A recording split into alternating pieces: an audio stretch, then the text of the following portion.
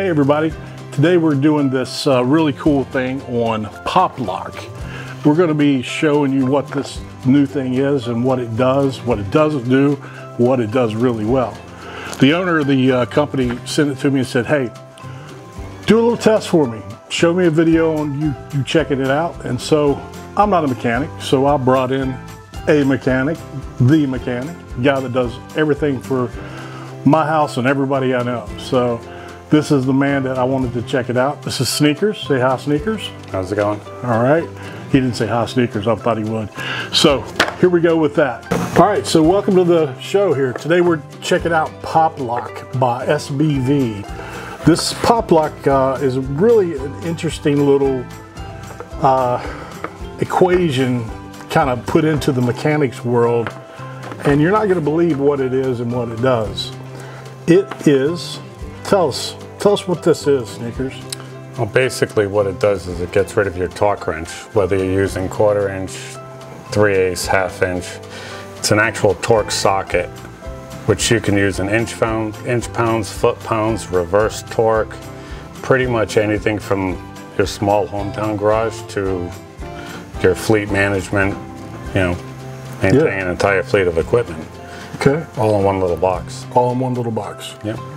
So that's what I think surprised me whenever I got it, was how small it was. Yeah. Did that surprise you? It very much so. I was really questioning it, you know, due to the fact of being a mechanic. We spend high dollars on calibrated equipment. I've run multiple tests on very high-end name torque wrenches in comparison to this, and we'll get to that in a minute. We'll get to that in just a second. Okay. We don't want to give it away. So this little thing that fits literally in your pocket, you can see fits in my pocket, does all the things he just talked about. I'll put a graphic up right here of all the things it does, but we're gonna get into it a little bit more.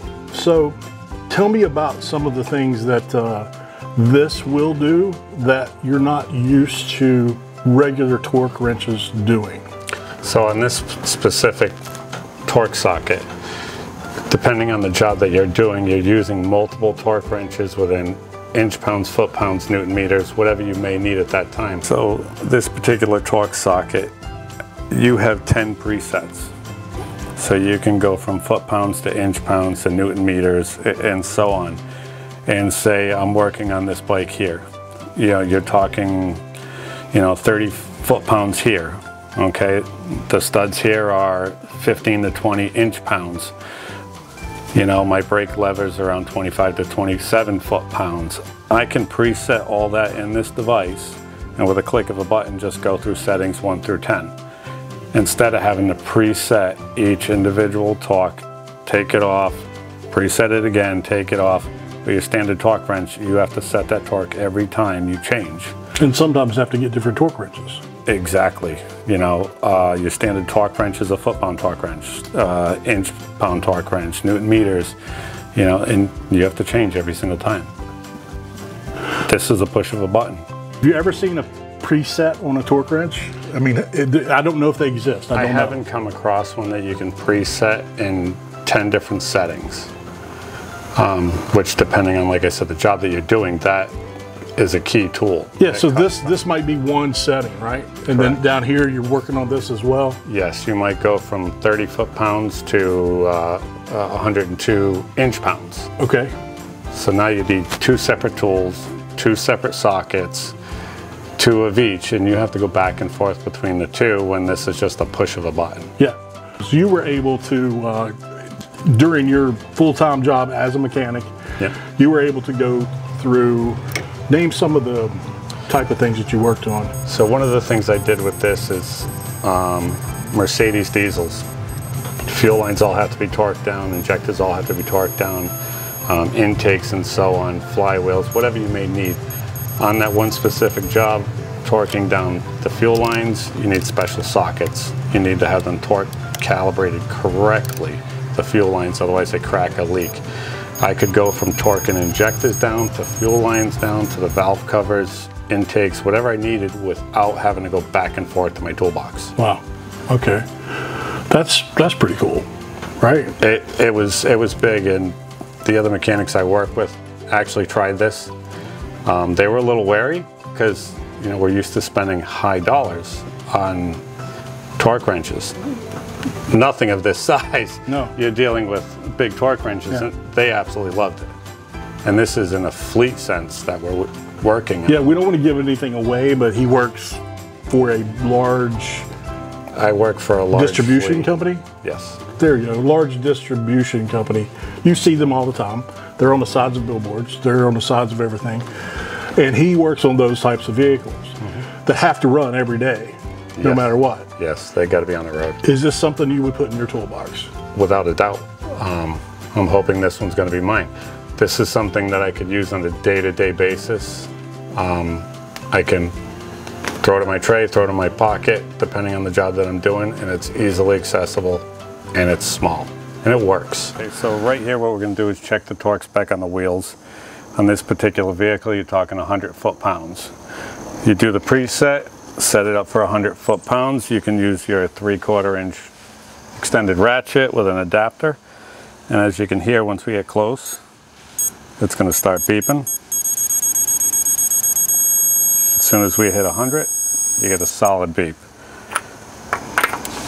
You don't have to go and get different torque wrenches. You don't see that one there was a little low. So we'll get that set down to 100 foot-pounds. So depending on, you know, your average Joe that works on bikes like me, you want to make sure your brake levers are tight. You want to torque down your wheels. You know, for a biker, someone that rides avidly, we always check over your bikes. You know, you want to make sure things don't rattle loose. You want to know what your torque specs are, and you can do that with this. Yeah, let's say you bought a bike used. Yep. You get online and find all the torque specs, right? Everything's online. Yeah. Everything's, and like most bikers, we want to customize our bikes. You want to put on chrome and parts. You look at the torque specs. You want to make sure they're on there and they're not falling off. Or it's easy to mess up some new chrome, right? You can mess it up. You can strip out bolts, do a lot of damage without torquing it down. Wow. Okay, Sneakers. So you've shown us how this works and how the pop lock is just really universal and just about everything you would need, right? Pretty much. I mean, you can go from motorcycles to cars to brakes to trucking equipment. I have two other counterparts, both been turning wrenches for 30 plus years. I've never seen anything like this. Neither have I. I've been working on vehicles for 25 years. Never seen anything like this. A torque socket, which you can literally throw in the top of your toolbox and grab it anytime you want. For a fleet type mechanic job, why is it so important that you have a torque wrench? You know, when you're working with a fleet of equipment, everything has to be torqued. You're dealing with huge legalities if something's not done properly.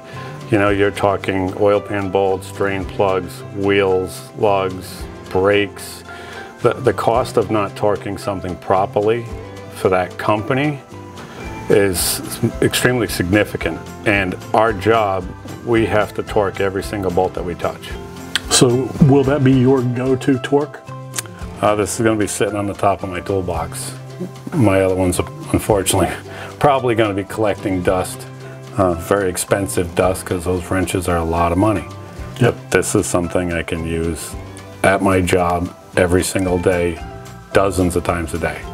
Some of the torque wrenches that you use on a daily basis have to be recalibrated every year. How much is that recalibration? Every year we recalibrate every single torque wrench. You're talking $300 to $400, depending on the size of the torque wrench, left or right hand torque. You know, it could go $500 to $600. And the cost of those torque wrenches? Ours, you're going anywhere from $500 to $1,200 a piece. Wow, that's crazy. I've got 4 of them myself, so I've got over $5,000 in torque wrenches sitting in my toolbox. Will you use that and those, or will you use that mainly? I could use this 98% of the time. Dealing with a fleet, sometimes you're talking 700, 800 foot-pounds. That's a little more than what we can do with this. Yeah. But 98.8% of the time I can use this instead of going into my toolbox and pulling out a 3-foot-long torque wrench. Wow. That necessarily doesn't always fit in the spot that you need it to. This piece of equipment is very small, it works. Yeah, you can make it fit with different size bars, right? Yeah, you can use adapters, swivels. You can put it down in a spot 2 feet below that you really can't see, and with the features of the lights and the beeping, tells you exactly where it is. See, that to me is really cool, because you get that beeping, you get you get to hear the click, obviously, which any torque wrench does that, but the beeping of that right there kind of is a big deal. Yeah, it does an intermediate beeping, and then it goes to solid when it hits right on. This way you know when you're getting up to that torque, which it does, starts that within 5 foot-pounds or 5 inch-pounds of that torque, so it gives you a heads up, you're almost there. In talking to the owner of SBV, he told me that it was over a year just in the making of this torque, what do you call it? Torque socket. So, and he said that he put a lot of time, a lot of sweat, a lot of tears in it, and it looks like he's come up with something that's pretty damn cool. It's a wonderful tool for your fleet maintenance, your certified ASC certified mechanic, or your backyard mechanic that wants to do brake jobs and small jobs. Yeah, let's talk about that for a quick. We talked about the fleet people. We have a little adapter here. Tell us what that does. That's just a 3/8 to 1/4 inch adapter, depending on what size sockets you're using. Exactly. So you can switch around depending on what you are there, what you have, and what maybe what you need. It comes with this great little hard box, which I'm not sure you'll need, because you're going to put this in a little nice little safe place, probably inside of your toolbox. I don't know. You may want to keep it in there because it's digital and might, you could be keep it safe. But let's talk about the everyday dude, the everyday garage kind of guy. Why would someone like that need this? For something like this, if you're working on a valve cover at home, you got an oil leak, you want to torque it down. Or if you're replacing a serpentine belt, it needs an idler, pulley, maybe a tensioner. Or just if you're doing a common brake job. Most people understand that if you over tighten just your wheels, you're gonna warp your rotors. You want to torque down your wheels, you want to make sure your wife gets down the road safely and it don't fall off. You want to torque down the calipers. Your basic mechanic that sits home is gonna love to have this. Yeah, especially for the price. We've talked a little bit about the price. The price kind of surprises us both. I'm not going to tell you here. I'm going to let you go to the website. I'm going to put the website right here. Check out the website, and you're going to find out the price of this. But it surprised even me. But that's basically it. Thank you guys for checking us out. Remember that it's called Pop Lock, and it's by SBV. And overall, I think the thing that I'm going to stick with in this is, would you put it in your toolbox? And my mechanic says I'm keeping this one. He's keeping that one. So there you go. Thanks for watching, and stay tuned for more cool videos.